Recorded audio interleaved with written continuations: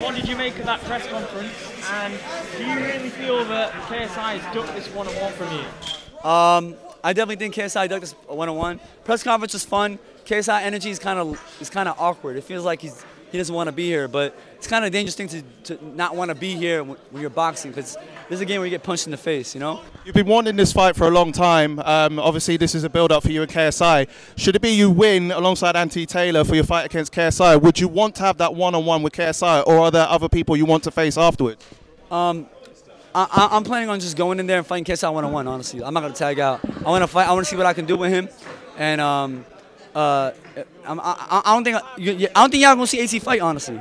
I think I'm gonna finish KSI before AC even fights. Do you feel that Anthony will? I don't think Anthony's gonna be okay with that. Anthony wants to steal your glory. You want to steal his glory. How is that partnership gonna work if you're not gonna tag out? You guys should be happy for AC because he got ringside tickets to the greatest crossover boxing fight, Slim vs. KSI. Be happy. He's right there. He's gonna be watching us live go at it. So I'm happy for him, honestly.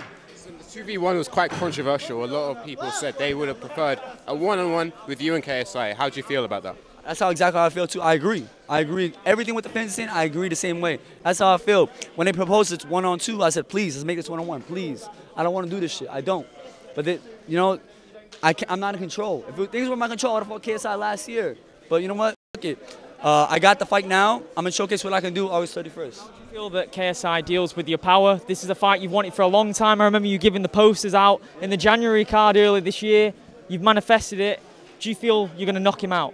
Yeah, I definitely think I'm gonna chin test him for real. Like he don't get tested. I don't think Tom Fury was able to test him like that because due to his awkward style. But I feel like I can adapt better than someone like Tommy Fury can. So where do you go from here? Like if you defeat KSI, which was a mountaintop, if you will, for yourself, where'd you go from there? You want to know where I go from there?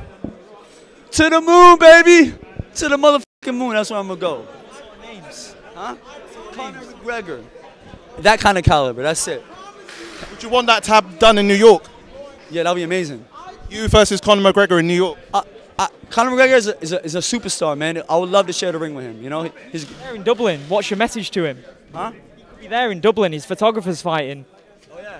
Yo, Conor McGregor, man, if I impress you by piecing up KSI, maybe we could dance together, man. In Brooklyn, New York, baby, the Notorious. That's where Notorious B.I.G. was from. He's the Notorious Conor McGregor. I would love to dance with Conor McGregor and have fun, man. It'll be a great show. Could you give us an idea of the number of rounds, how many minutes in the fight? How many rounds and the minutes of the fight? I think it's a 3-minute fight, 3-minute rounds and 5 rounds. What's your thoughts on Jake Paul versus Mike Perry later this summer, and potentially Jake Paul versus Mike Tyson as well? Jake Paul versus Mike Perry, that's a good fight. Mike Perry is a tough guy. He comes to fight. Jake Paul and Mike Perry sparred a lot too, and I heard that Jake Paul always had the better of the sparring, but a real fight is different. I just think Jake Paul's been progressing his skills every day, and I think he's gonna knock out Mike Perry. And Tyson, man, I don't know, man. At first, when I heard about it, I was like, yo, it's Mike Tyson. But now, since he had that thing that happened, his ulcer or something, I don't know what happened to Mike Tyson. I don't think Mike should be fighting, honestly, at this point. That's what I think. I mean, it's been teased about KSI versus Jake Paul for a long time. Would it be the other way around if you beat KSI to have a fight with Jake Paul?